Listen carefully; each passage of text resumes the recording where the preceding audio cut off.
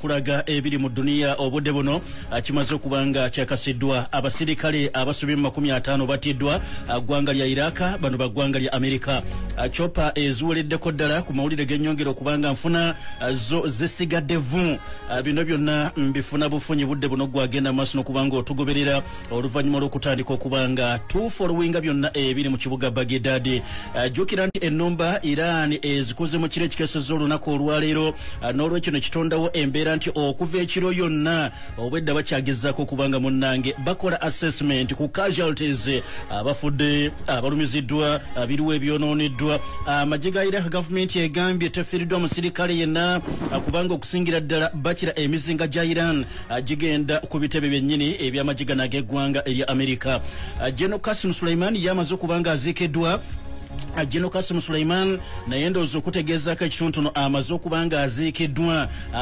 ng'obudde bukya. Jjukira yabadde alina kuziikibwa lunaku lwajjo naye ekyo ekyabadde obambi olwalaavu abantu gye baalaze Soleiman ne batuuka okubanga babadde bayitirivu nnyo ne batuuka okulinnyagana era ne tumaliriza nga abantu 56 baafudde nti Soleiman General Qasim Soleiman wamu ne Abu Mahdi al-Muhandis olwalaavu abantu gye babadde nabo olaba bajjeno babiri balambirira just bajjeno babiri naye katwogereko ono General Qasim Soleiman kubanga tutwala munnange okubanga aziikibwa ku butaka erigyazaliwa Kereman naye omuntu omugwe tutwala okuziika naye n'afiirako abantu 56 kulinnyagana bulinnyagana. Gavumenti negamba nti ebyokuziika General Qasim Soleiman katubyongezeyoko era ne babyongerayo kakati tebaatubuulidde mu kubyongezaayo tugenda kumuziika ddi. Amawulire gazi nti atujja muziika enkya obuulyawo ku Lwokusatu kati abantu basuze beesunga era abamu tebavudde Keriman nga balinda okuba nti munnange leero emikulu ssaawa nga 8 ssaawa 10 bagenda kubanga bateekayo munnange omulambo gwa General Qasim Soleiman naye ssaawa zibadde 12 asubuhi olutodde salaamu ku salatu subuhi ne balyoka batandika enteekateeka ezitwala maiti ya General Qasim Soleiman. Soka tugambe nti aziikiddwa ng'obudde tebunnaba kubanga munnange busaasaana kakati wakati awo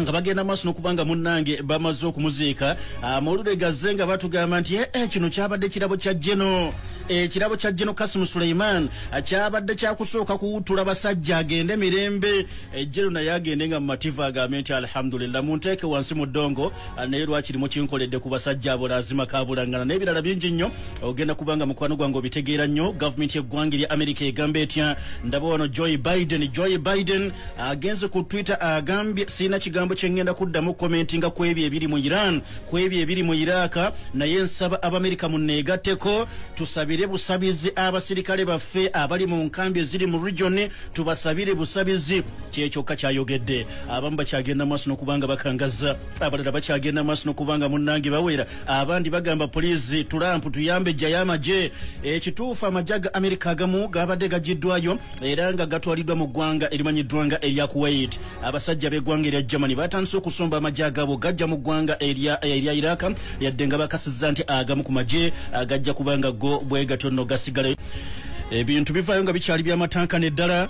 kubanga kyo ekyamazima Trump abadde tannaba kubanga avaamu ddoboozi lyonna okuggyako okubanga bw'ati asuubiza n'agamba nti olunaku olwaleero agenda kwogerako eri eggwanga. Ye muzeeyi Ayatollah Sayyid Ali Khamenei ono ye supreme leader wa Iran eddakiika mbale emabegakaawo abadde ayogerako eri eggwanga lye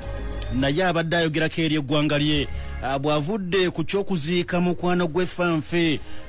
General Soleiman Qasim n'alyoka ategeeza bekikwatako nti kati neetaaga mireereetu neetaaga emikutu gyonna entimbe zonna tugenda kubanga twogerako eri eggwanga era abantu bonna abafunye amawulire nti Ayatollah agenda kwogerako eri ensi abantu basobodde okubanga buli omu alese byonna byabadde akola ne bagamba katumale okuwulira mukama waffe ate kikyagamba ate kikyagenda okubanga bw'ati agoberezaaku ku byonna ebigenda maaso n'okubanga biwulirwa. Ndowooza tusooke tufune obubaka oba message eya Ayatollah Sayyid Ali Khamenei kyagamba ku nnumba ezigenze maaso n'okubanga zikoleddwa. Okwogera kwa Ayatollah kubadde broadcast live ku TV y'eggwanga sako n'emikutu emirala gyonna nga bakamala okubanga bwe batyo nno besasuzza ku magye ag'eggwanga erya Amerika agali munda mu ggwanga erya Iraka era nga bakamala n'okuzika General Qasim Suleiman era oluvannyuma nga amaze emirimu gyonna okubanga agituukiriza bulungi awadde okwogera kwe eri ensi ya Iran n'abagamba nti kino ebeere ntandikwa era muteekeddwa okubanga mweteekerateekera obudde obugenda okubanga bugoberera kubanga omulabe ebbanga lyamalanga tannatuukiriza ekiruubirirwa kye omulabe tassa mukono naye nammwe muteekeddwa okubeera kati abamalirivu nti ng'omulabe we mutegedde nti tassa mukono tugenda kubanga tumwetegekera obudde bwonna ebbanga lyonna okukakasanga bwetyo nno tumuddiza naffe omuliro Ayatollah ng'agenda maaso n'okubanga ayogera ebigambo bino abagambye we must become strong militarily and economically so enemies can't harm us. Kino kyembadde mbagamba ebbanga ddene tulina okwenyweza mu maanyi ag'ekinnamagye mu maanyi ag'ebyenfuna omulabe abeere nga takyasobolera ddala okubaako mbeera yonna gy'ayinza okugenda maaso n'okubanga bw'atyo atukosa era bw'atyo n'agamba nti US presence in region must come to an end nti okubeera kwa America mu kitundu kino kyonna kuteekeddwa okubanga kutuuka we kukoma ke kaseera kuyina okugenda maaso n'okubanga kukoma so nti ebigambo bya Ayatollah bifaanana okubanga mukwano gwange biyitirivu ddala byagenze maaso n'okubanga ayogerako eri eggwanga byonna tugenda kubanga tukola ekisoboka kyonna okubanga tujja kubanga tubikufundiza era ojja kubanga bwotyo byonna mukwano gwange obitegeera bulungi nnyo naye nga tebannaba kubanga balumba naddala munda mu ggwanga erya Iraka ku mawulire nga bwe tugenze maaso n'okubanga tugafuna essaawa zabadde 8 za misana olunaku olwajjo Esawa 8 emisana gy'olunaku olwajjo intelligence reports ne zitandika okubanga zifuluma okuva mu bannaffe ab'ekitongole kya Mossad ky'abambega abagwanga lya Isirairi okuva mu kitongole ky'abambega ab'ejje lyennyini ery'eggwanga erya Isirairi era bano ne batuuka okugenda maaso n'okubanga bagambye nti okusinziira ku intelligence reports ze balina kati ze bakuŋŋaanyizza booleka nti wakati wano Iran erina naddala obulumbaganyi bwegenda okukola mu kwesasuza naye ne bagamba nti ennaku z'omwezi 11 omwezi ogwokubiri ezo nazo bazitegeddeko nga Iran emaze okubanga bwetyo katugende nti ezigazeetinze 11 February bazigazeetinze lunaku lugenda kubanga lwakwesasuliza ku America era oluvannyuma nga lipooti eno bamaze okubanga bagigabanyeeko olwo musajja mukulu Netanyahu n'atuuza babede banne ogezaako okubanga bakola era assessment balabe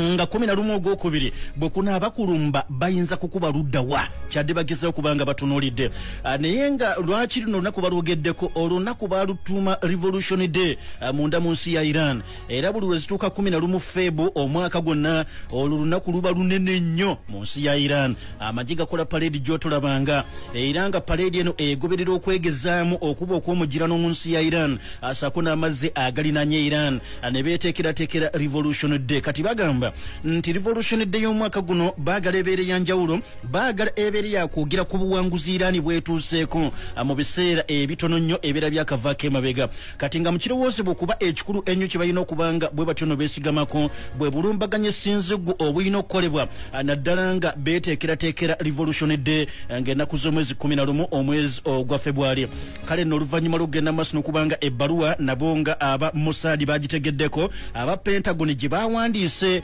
nga bagiwandikira Baghdad ne batuuka okubagamba tubasaba you to expect unusual US helicopter activity over Baghdad's green zone due to our task force preparing for onward movement. Ebbaluwa bimu ku bigambo ebyagibaddemu aba Mossad babadde bagenda maaso n'okubanga bagitaputa balabe Pentagon ddala yabadde eri kaluwa eno ebbaluwa yavudde mu magye ag'eggwanga lya America ku kitebe ng'etegeeza beeno ab'e Baghdad mu ggwanga lya Iraq babagamba musuubire entambula eza chopper zaffe entambula etali ya bulijjo egenda kubeerawo nnyo naddala mu bwengula bwa green zone eya Baghdad kino abayizi bagambye basuubira kwabadde ng'okutegeeza enteekateeka za Amerika naddala ez'okugezaho okutambuza abamu ku basirikale ba Amerika okubajja mu kibuga Baghdad babatwale mu ggwanga erya Kuwait era nga bwekyagenze maaso n'okubanga kikolebwa. Era oluvannyuma kino nga kigenze maaso n'okubanga kyategerekese, bano batugamba nti waliwo kati okusalawo okwakoleddwa aba Mossad bano bambega ba Isirairi be babadde bakitugamba jjo olusawa zabadde ziweze 8 nga bagamba nti okusalawo kuno nga tebannalumba olulumba sinzigu nga 11 omwezi ogwokubiri bagenda kusooka kole ennumba zino zigenda kuba kwegamba za kigula lugi zo bayita funguwa bbala naye nga nakyo nga bagamba beggwanga lya Isirairi tebannaba kuba bakakafu ennumba zino zigenda kubanga zikolebwa luddawa. Era okusinziira ku getufuna okuvaako munda mu Isirairi bagamba naddala kasaba ategedde ng'eggwanga lya Amerika lyatuuse okukwata B-52 bombers ne batuuka okuzitambuza ku Indian Ocean bayinayo beesi ku bizinga ebyenjawulo waliwo gye bayita Dia Garcia.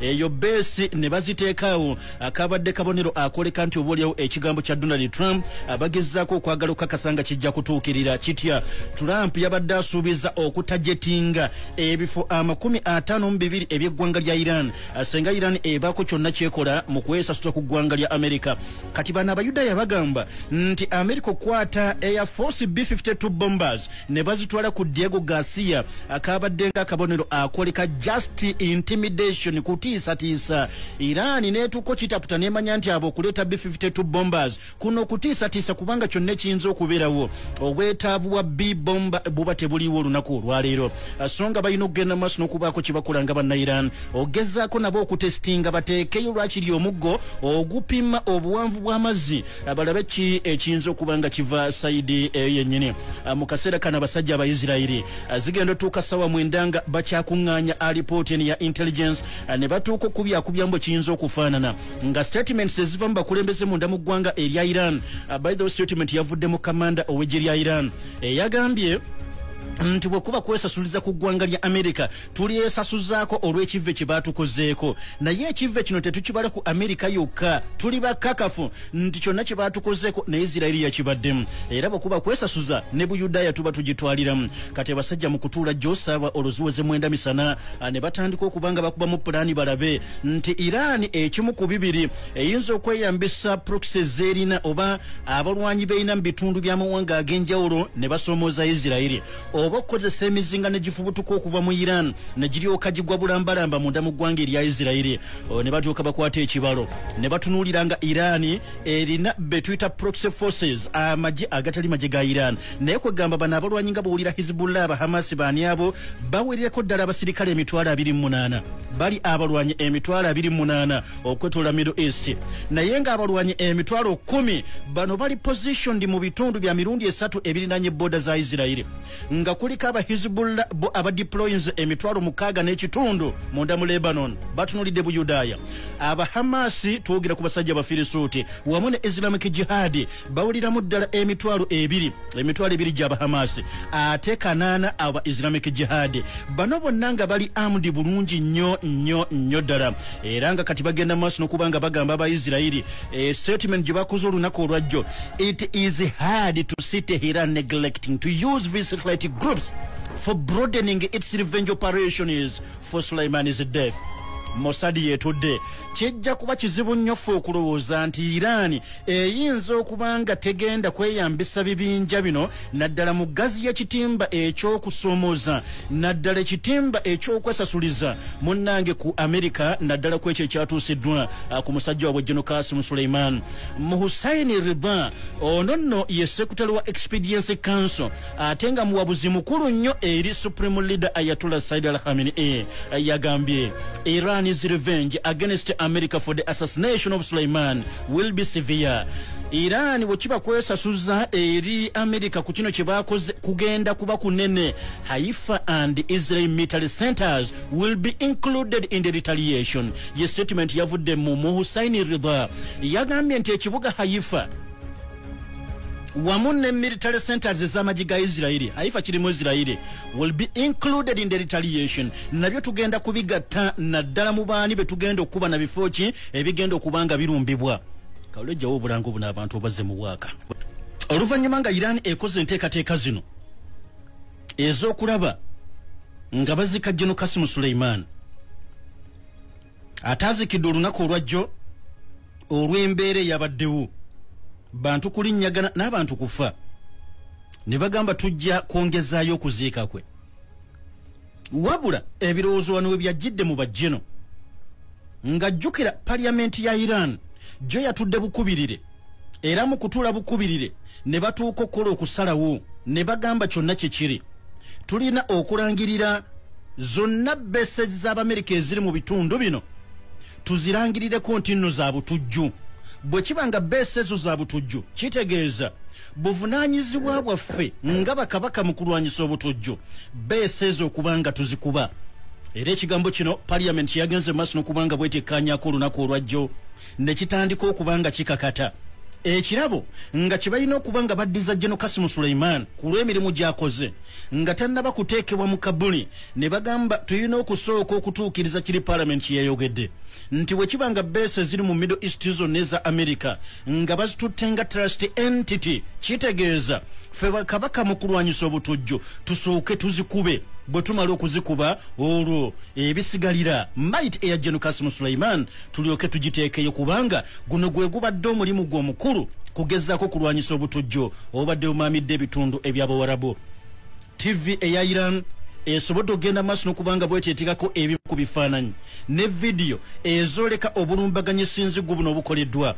nga balumbye enkambi y'Abamerika mu gutundu ogumanyiddwa nga Eribiri oluvannyuma ne balyoka balumba enkambi emanyiddwa nga Al Aswad base y'abasajja b'Amerika wakati nga obulumbaganyi buno bukolebwa obudde era buvuze nga bwe kitera okukolebwa sirens ne zitandika okubanga zivuga wonna okwetolola enkambi z'eggwanga lya Amerika eno emizinga gijja wakati mu kuwulira obudde nga buvuga obuzuukusiza buli musirikale wonna wabadde abasirikale nga bamaze okubanga buli omu avudde gy'abadde abuyiye olwo nga buli omu alinda order from above order egamba etya jjukira alumbye tamanyiddwa asinzidde luddawa era nga mu kaseera ko newankubadde babadde bakisuubira era nga n'amagye gabadde ku standby ag'eggwanga lya Amerika naye enkeera gye babakedde asubuhi mu kiro si gye babadde basuubira era kati wana amagye gabadde galina kulinda ki ekivaayo naye nga n'ekivaayo ate balina kulinda okuva ku Pentagon ekitebe eky'amagye ag'eggwanga lya Amerika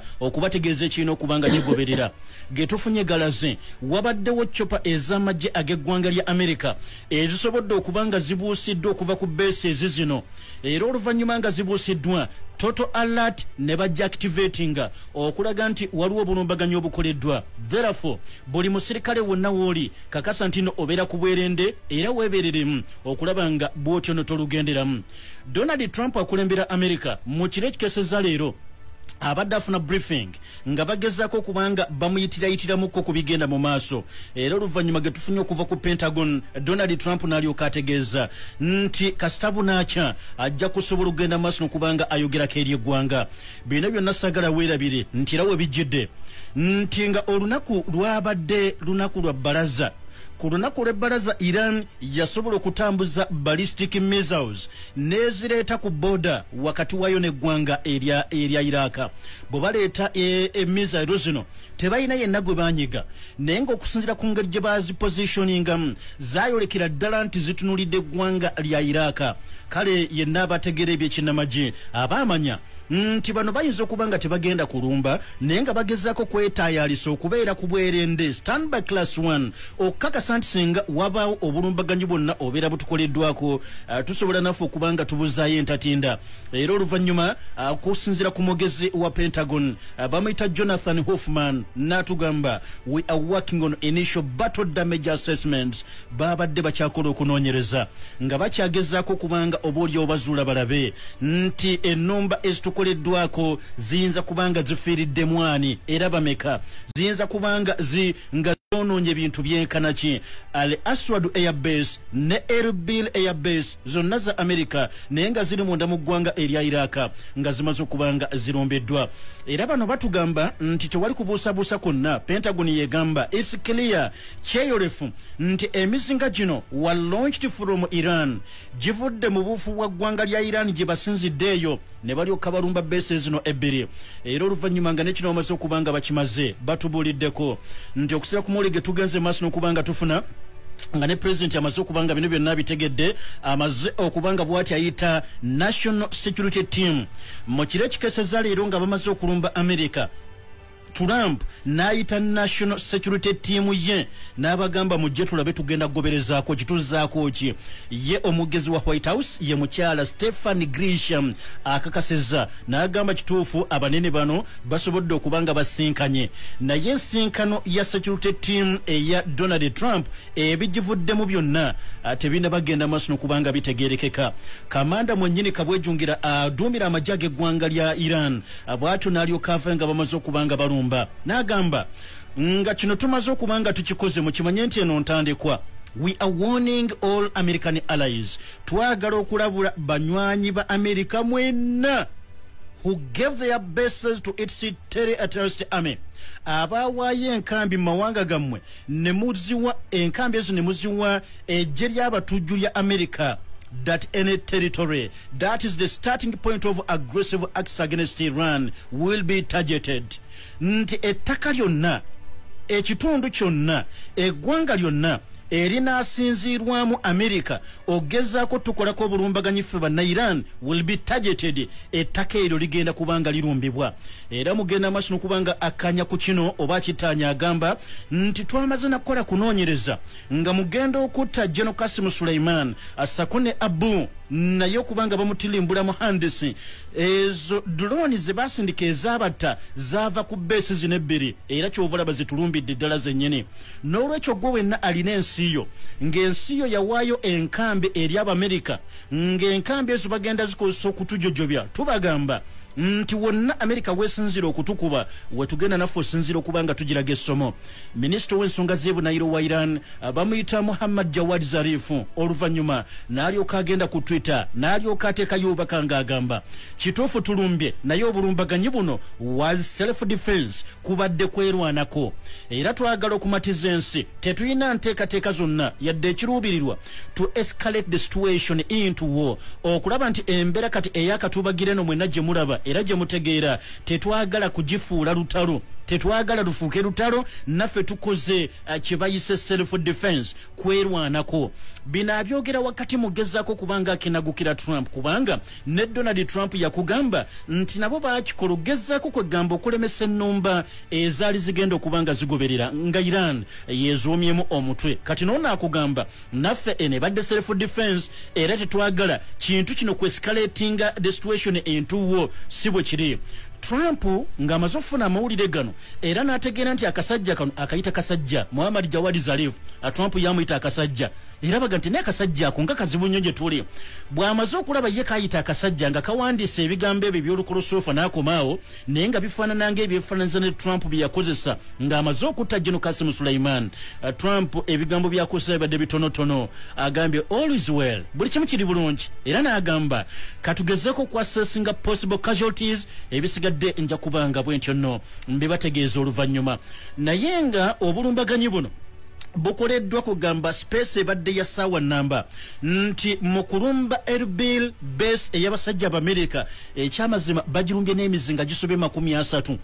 Oluvannyuma wayiseewo essaawa emu ne balyoka balumba Al Aswad Air Base era eriko abasajja aba Amerika. Al Mayadin Television bino byonna ebadde egenda maaso n'okubanga ebiraga live wakati mu kubiraga live neesobola okubanga bweto etulaga video ezibadde zisibukira ddala mu kitundu Iran gyesinzidde okubanga ekanyuga emizinga wamu n'okubanga basobodde okweyambisa amasimu ne bagezaako okuzuuminga nga balaga enkambi za Amerika nga zikubiddwa ne bu video buno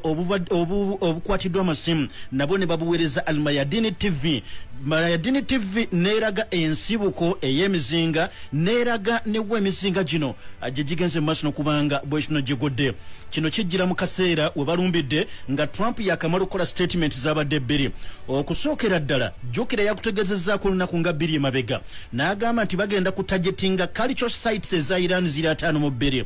wabula bw'amala okwogera ekigambo ekyo munnanga ate oluvannyuma ebigambo binaabirya n'agamba kale nsazizzaamu olw'ensonga ennene baabadde bamuddiza omuliro bazungu banne ne bamugamba naye obadde otya oliko ekikyamu omanyi kye bayita cultural site nga ne UNESCO yamala dde okubanga bwetyo kwegamba egitongoza ekyo n'agamba nti kale ekyo kyo nkijjeewo. Ekyokubiri yabadde avuddeyo n'agamba ng'awakanya ebbaluwa eyabadde eraga nga amagye ga Amerika bwe gagenda okuba nti gasenguka mpolampola bagajje mu Iraq gagende mu mawanga amalala. Yasoose n'abanga akiwakanya wabula oluvannyuma aba Pentagon bwe bamulaze nti ssebo taata kisoboka amagye gatusobola okuba nga tugajjayo kubanga munnange ABCD. Wabula oluvannyuma Trump n'agamba nti US withdrawal of troops from Iraq would be the worst thing for the country. Nti senga ddala kibaawo ne bukya amagye gaffe ga Amerika ne tugajja mu nsi ya Iraq kino kye kigenda okuba ekibi ekyasinze eri ensi eyo.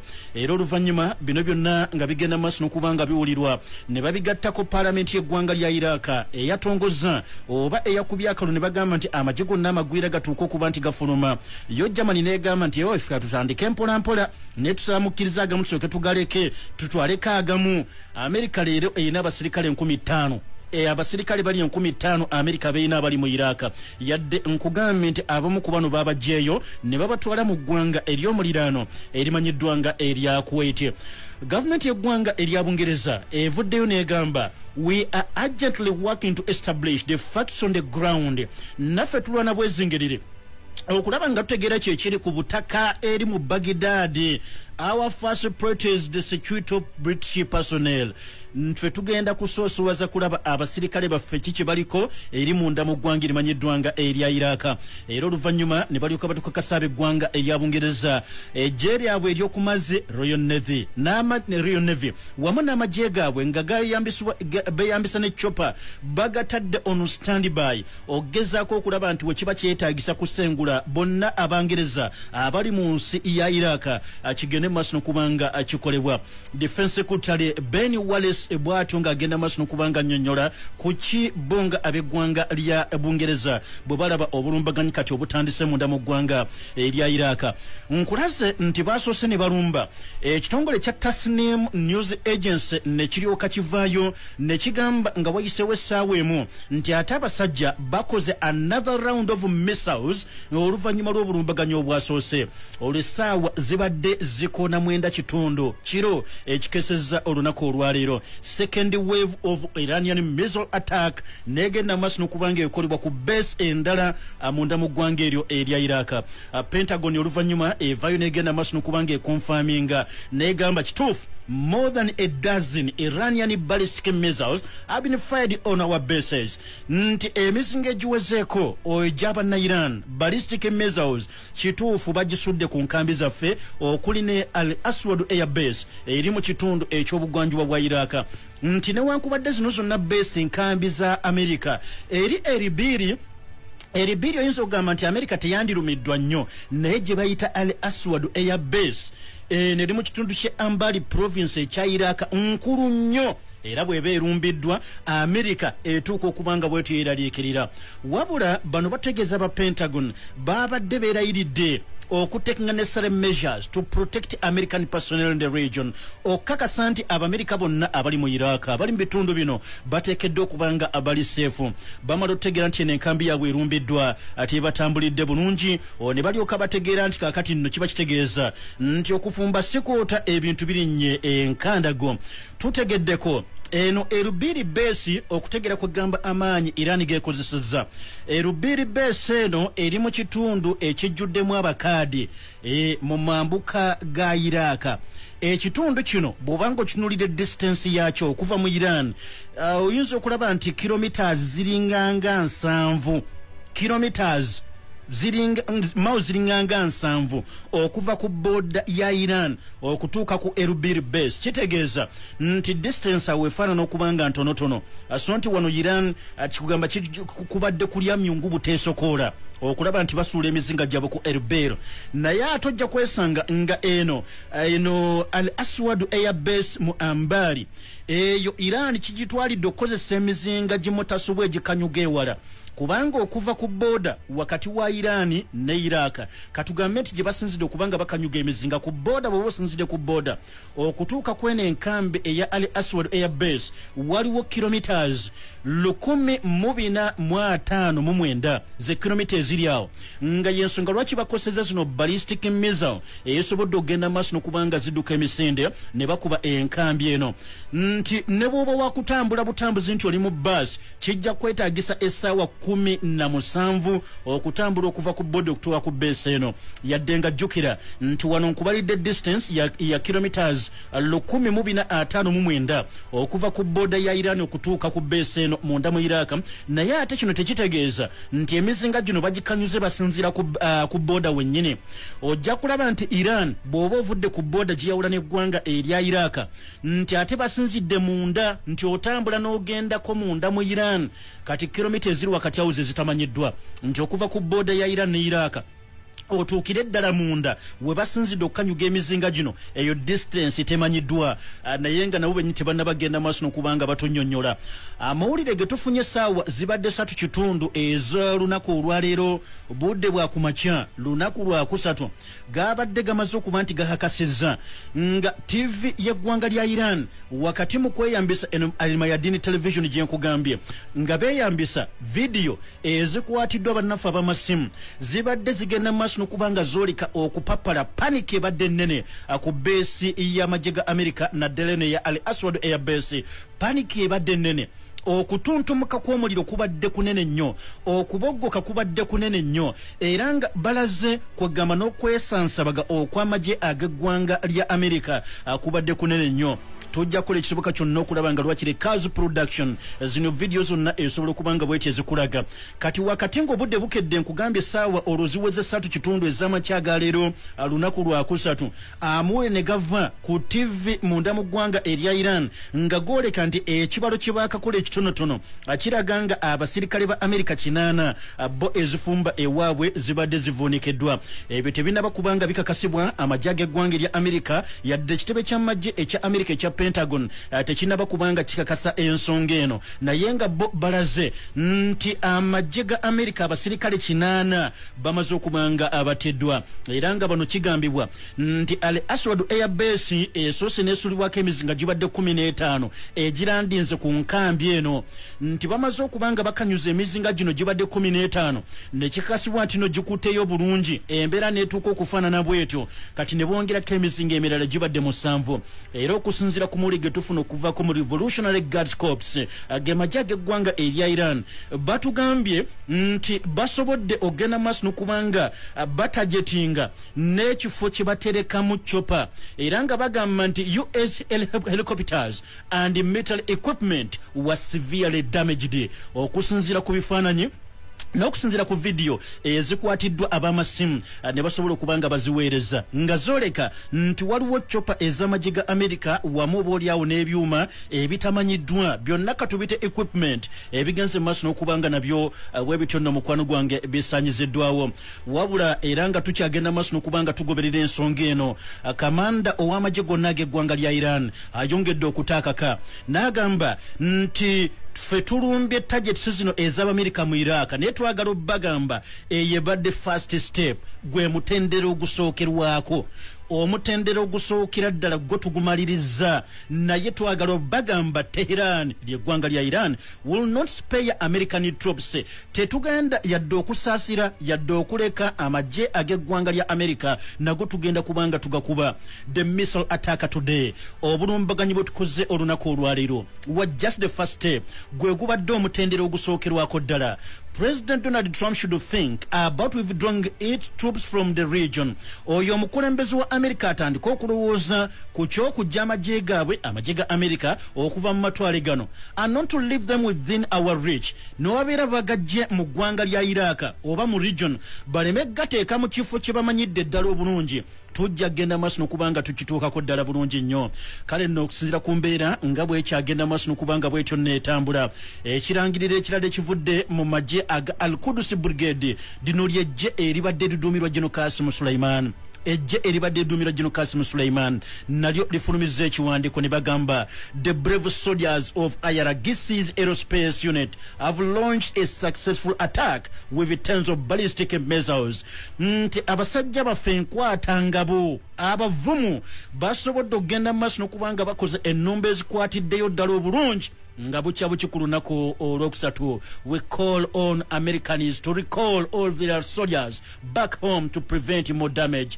Twagala okuwa amagezi Abamerika mutandika okukoowoola mutandika okuyitayo abasirikale bammwe bonna abali mu matwale gano bamuke bunnambiro to prevent more damage. Kibayambeko okubanga mwewala okuttibwa okulala, kibayambeko okwewala okufiirwa ebintu ebirala ebiwulirako ddala. Amagye galabudde all US allies in the region banywanyi ba Amerika bonna abali mu kitundu boogera ku mawanga. They will be targeted if an aggressive action is undertaken from their territory. Tugenda bakuba, tugenda balumba. Senga Amerika egezaako kweyambisa amawanga gammwe neeyagala okutukosa batuuse okumentioninga y'amawanga. Eggwanga erya Kuwait lino amajiga n'ag'eggwanga erya Iran batuuse okugenda maaso n'okubanga balinokolayo. Ne banokolayo eggwanga erya Bahrain, ne banokolayo eggwanga lya Saudi Arabia, banokoddeyo eggwanga erya Jordan n'eggwanga erya Israeli. Babagambye mwena tubatadde ono notice. Tumaze okubanga tubalabudde, tumaze okubanga mwena tubategezeza ekigenda okubanga kigoberera. Oluvannyuma lwa bino byonna nga gana muwanga lwakiri bagawadde notice Said Jalili ono muwa amagezi eri Ayatollah Ali Khamenei agenze ku Twitter naye n'ateekayo ebigambo bye. Ebigambo bino n'abitaddeyo naye bibadde bitonotono n'atooka ateekako bendera ya Iran ku Twitter. Mu kuteekayo bendera ya Iran n'agamba bwe kiti bwe kiri. Ayagadde nayo kwefaananyiriza Donald Trump akulembera Amerika kubanga Donald Trump wamala otegeera nti bano abasajja ababiri be batajetinze battiddwa General Qasim Suleiman naye bwe yagenda ku Twitter Donald Trump neti yayogera bingi yateekayo buteesi bendera ya Amerika. Kati noono Said Jalili bw'amaze okukakasa nti operation gye bakoze ekutteyo bulungi n'agenda ku Twitter mwewa amagezi eri Ayatollah ku Twitter n'ateekako bendera ya Iran n'agamba bwe kityo bwe kiri n'akomaawo tayongeddeeko kirala kyonna. Era oluvannyuma telecommunications minister w'eggwanga lya Iran bamuyita Muhammad Jawad Azad Jahromi naye n'alyoka avaayo okwogera ku bino byonna ebigenda mu maaso n'agamba kino ekibaddewo ensi ekitegeere libeere essomo. Twagala kibeere kyakuyiga eri enemy yenna eri aduyi yenna ow'eggwanga lya Iran. Get the hell out of our region. Mu Abamerika musaanidde okubanga mwamuka ekifo kino bwe mutaayamuka ebirala bingi mu bisuubire bigenda okubanga bwe bitundu bibatuukako. Iran evuddeyo neeyongera okulabula Great Satan America, sitaani omunene gwe bayita America, that any new attack senga muddamu ate okubaako bulumbaganyo labwe mukola will result in a painful and crushing response including against Israel. Nti we muddamu ate okubaako kyemukola ku lwakino kye tubakedde asubuhi bakola tubagamba kyetugenda okubanga tuzzaako kijja kuba ate kyo kiruma nnyo era kijja kuba kizibu nnyo nga kitwaliramu n'ensi munywanyi wammwe amanyiddwa ng'Omuisirairi. If the US and its allies launch any more attacks on Iran, they will incur more painful and crushing responses. Binani abyogera musajja mukulu aduumira amagye ag'eggwanga lya Iran. Senga muddamu ne mbaako kyonna kye mukola tubalabudde tugenda kubanga tukibakola. Agambye atya Zionist regime of his will not be spared. Nti obukulembeze bwe Buyudaaya nabo tetugenda kubanga tubutaliza bugenda kubanga bonna bolugenderamu. We want the great Satan, twagala okulabula Sitaani omunene, the bloodthirsty and arrogant regime of the US. Abo abafaanana okubanga buli kaseera bakanywa musaayi abamalala Abamerika, that any new wicked act nti ekikolebero kyonna eky'obugwagwa moves and aggressive against Iran oba ekikolo kyonna kye munaakola nga kirumya Iran will bring about more painful and crushing responses. Tugenda kubalaga kye bayita fire. Mugenda kulaba waakajja okubanga muzito nnyo. Tasnim News Agency kitongole kya mawulire kya government ya ggwanga lya Iran bano nno bagamba nti kati bajjeno bo bamaze okubanga bataddewo oyinza ogiyitanga doctrine, oyinza ogiyitanga policy, ne bagamba nti bo kati okusinzira ku ekyo kye bagoberera, there is no difference between the Zionist regime and the US when it comes to the crime of assassinating Suleiman. Ekyokutta General Qasim Suleiman fete twawula ani Omumerika n'Omuyudaaya tubalaba kimu. kuchokuta General Kasim Sulaiman mwenna tubalaba kimu era mwenna mugenda kukosebwa kyekimu tugenda baanukula mu nnyanukula egenda kubanga efaanana okubanga yemu bino jjukira bongero bikakasa luvannyuma lwa lunaku lumu lwokka nga musajja mukulu Benjamin Netanyahu akulembera eggwanga erya Isirairi agezezzaako okudisassociating from the strike okakasa nti bannange tetwabibaddemu bannange mutuleke era banne baminisita bange oma temuddamu na kubyogerako temuddamu n'okubaako comment yonna gye mukola ku bintu ffe tetubiriimu batuleke we are warning all US allies twagala okuddamu okulabula balwanyi ba America mwenna who gave their best to its terrorist army abawaayo enkambi eri ejje eri abatujja b'Amerika that any territory ensi yonna that in any way becomes the starting point of hostile and aggressive acts against Iran will be targeted. Senga ddala ettaka lyo likozesebwa mu Amerika yenna n'agezaako okubaako kyonna kyatukola ensi yo wasinzidde tugenda gitagetinga tugenda gikuba tujja kuba tetulina kyonna kyakubakolera okujjako okubanga tubalaga kye bayita fire. Oluvannyuma lwa bino byonna minisita w'ensonga z'ebunayira Muhammad Jawad Zarif n'alyoka addeyo ku Twitter okinagukira Abamerika n'abagamba ennombe ebbiri ze tubakozeeko basajja bakulu ab'eggwanga lya Amerika twagala kino mukimanye bulungi nti tetwagadde nnyo kubakosa ffe kye tukoze ekintu ekibadde proportionate measures in self defense kwegamba ekintu ekijja mu zambi lye mwakola ezambi lye mwakola kino tukoze ekigijjaamu ate nga nekye tukoze proportionate measures in self defense fete tukoze bintu fa atugoberera mateeka kubanga naddala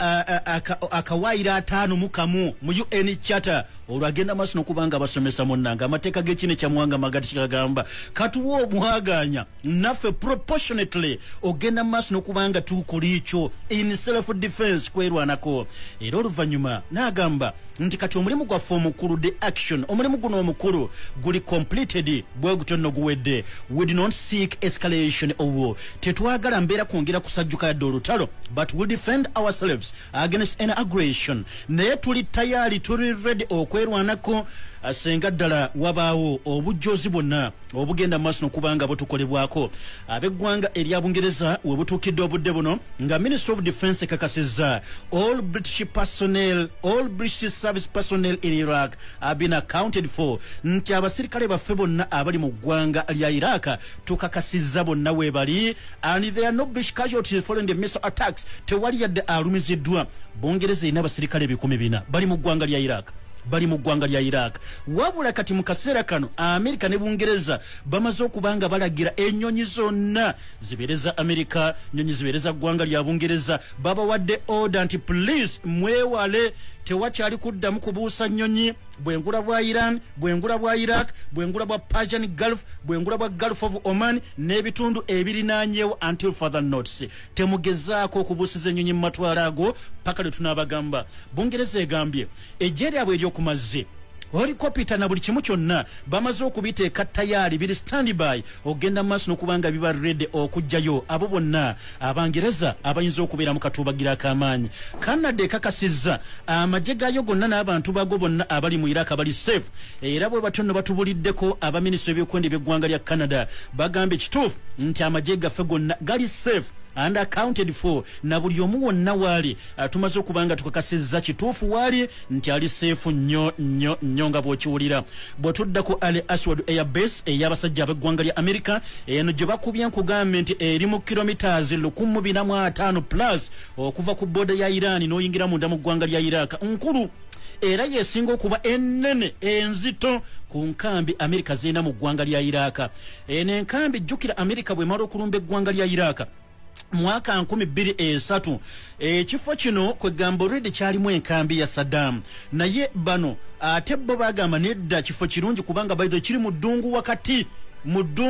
era si wangu wa kutuukika Amerika ya kizimba kati nkambi nene bagitondera mu cinema eriyo swimming pool batondera restaurants eriyo hotels waliyo kwegamba batuuka n'okuteekayo internal bus routes za mirundi nga ebiri ezituukayo bali bagizimba myaka gyali gya 8 mu ddungu wakati eyo miles nga 10 mu kitundu eky'obugwanjuba obw'ekibuga Baghdad Amerika emala okubanga bwetono munnange erumbye neemanya nti wakati mu ddungu entusobola okuteekawo enkambi bwaguuga eyinza n'okusavinga region yonna so nti ne bagizimba nga bagitaddeko obwongo bwonna. It's right in the middle of the desert and surrounded on all sides by scramblers and desert and rocks. Kwagamba nti si nnyangu yakutuuka ku wakati mu kubeera nga eri mu ddungu waliwo agasozi agagyetoolodde n'ebirala. Era bw'otuuka ku nkambi eno bakugamba nti you come across much better roads. Osangayo amakubo Abamerika ge balimye ge bataddeyo era nga batugamba nti galiyo gezaako okulaga Abamerika bano abaliyo nti tubatondedde Amerika eri munda mu ggwanga lya Iraka. Baba tonderawo Amerika mu Iraka nti obulamu omusirikale wa Amerika bwe yandiyagadde okweyagalira mu Amerika babumuleetedde mu ggwanga lya Iraka. Munnange amawanga ag'enjawulo obutuukidde obudde buno nga gagenda maaso n'okubanga gatubikkulira ku kyama kyekiriwo. Ayatollah ava ebigambo. Ayatollah agambye abantu a slap was delivered last night. Abantu twabacapya oluyi ku matama ekiro ekiyise. But what is important, ekintu ekikulu is that kyekino the seditious presence of America and the region should be ended. America okwetaayiza mu matwale gano bateekeddwa kikumya ekitali ekyo ebiddako nange nja kubanga sivunaanyizibwa. Kitegedde bulungi? The Americans want Iraq to be like the former idolatrous regime in Iran or Saudi Arabia today. A region full of oil to be under their control so they can do whatever they want. A milking cow in the words of that individual. Abasajja abeggwanga lya America baagala Iraka kwegamba ebeerenga ebiseera biri ebyedda ebyali ebibinga bwe twali wano mu Irani oba mu Saudi Arabia birunga bw'okiraba bwatu yabyogedde. The former idolatrous regime in Iran or Saudi Arabia today nga Irani bwe yali ebiseera biri bwetyo kwegamba nga terimu na kusinza Katonda obanga Saudi Arabia bweri leero ekitundu ekijjuddemu amafuta baagala kibeere wansi waabwe babeere nga basobola okukontrolinga buli kimu n'olwekyo tugenda kubanga tubikkiriza. But the faithful elements and the Iraqi youth and their marjaya stood up to these scenarios and Haji Qasim assisted this vast front as an active advisor and an honorable supporter. Abakkiriza abavubuka bafe mu ggwanga lya Iraq wamu ne bannaddiini mu nsi eyo baasitukiramu ne bagamba nedda bino tetugenda kubikkiriza ebya Amerika. Era Haji Qasim boogera ku gino Qasim Suleiman n'abayambako ng'omuwi w'amagezi okulaba nti omulimu guno gugguka. The Americans are willing to clear Lebanon of the most important factor of independence, which is the resistance, so that it cannot resist. Abamerika balwana nnyo okulaba nga Lebanon bagijjamu ekinyusi bagijjamu omuwula ogwa bo engeri gye bagenda mu maaso n'okwewulira nti ekyamazima beetwala basobole okukakasa nti Hezbollah basobola okugimalamu amaanyi kubanga bakimanyi nti ekyo nga bakikola olwo Lebanon bajja kubanga bagirina. Gavumenti y'eggwanga erya Japan egambye emaze okubanga mu kaseera kano okusinziira ku Yoshihide Suga ono ye chief cabinet spokesman wa Japan agambye gavumenti ya Japan ekola ekisoboka kyonna era egenda kubeera ntabaganya wakati mu nsonga za Amerika ne Iran okulaba nti akatuubagira akatandise butandisi kayinza okugenda maaso n'okuba nti kakuma mirembe. Ekyokubiri Abajapani bagambye bamaze okubanga mu kaseera kano basindise emmere yaabwe egende yambeko okukakasanga security eteekeddwa okubanga ebeera guruguru mu kitundu ekyo. Australia bagambye Ssaabaminisita Scott Morrison agambye nti ekyamazima amagye gaffe agali mu Iraq tukakasizza bonna bali safe. Australia erina abasirikale 300 abakyali mu ggwanga lya Iraq naye bagambye nti bonna tukakasizza bali safe. Government eya Philippines tutegeddeko bano Philippines bagambye Eduardo Mendez ye mwogezi wa Department of Foreign Affairs bagambye bannansi baffe mwenna ba Filipino abali mu Irani mufulumeeyo abali mu Iraq mufulumeeyo abateekateeka okugenda mu wanga go please mwenna muveeyo. Bano batugambye bayina abantu 1,600 bali mu Iraq. Bano ba Filipino bagenda mu Iraq kuba kyeyo naye tutegeddeko nga bagambye nti mwenna muveeyo. Pakistan Denmark bonna boogera ki ne Trump ayina kyayogedde. Kakati amafuta mu kitundu eky'Abawarabu amafuta galinye stock exchange mu bazungu zonna zirinnye embeera evudde ku bino byonna byogenda maaso n'okubanga owulira Iran nga erumbye abasajja Abamerika byebiviiriddeko bino byonna ngenda okulaba waneeno musajja mukulu avudde ekigambo sakoleke Speaker Nancy Pelosi wa America agambye tugoberera the situation following bombings targeting US troops. Ono agambye we must ensure the safety of our service members. Twakasenga abasirikale ffe bali safe nabo bennyini nnyini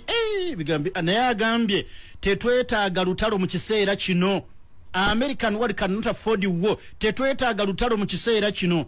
Munzikirizi kati ngenda kukola emirimu eyitirivu nnyo kuba kati kenkusiibula wano kiba kitegeeza nti kati ate ngenda mu Jackass production katumale okulondoola embeera eno ojja kugyetaaga nnyo naye kati kankusiibulire wano nsaba Mukama Katonda abeere nga bw'ati akunkuumira katuddeyo ffe tulondoole.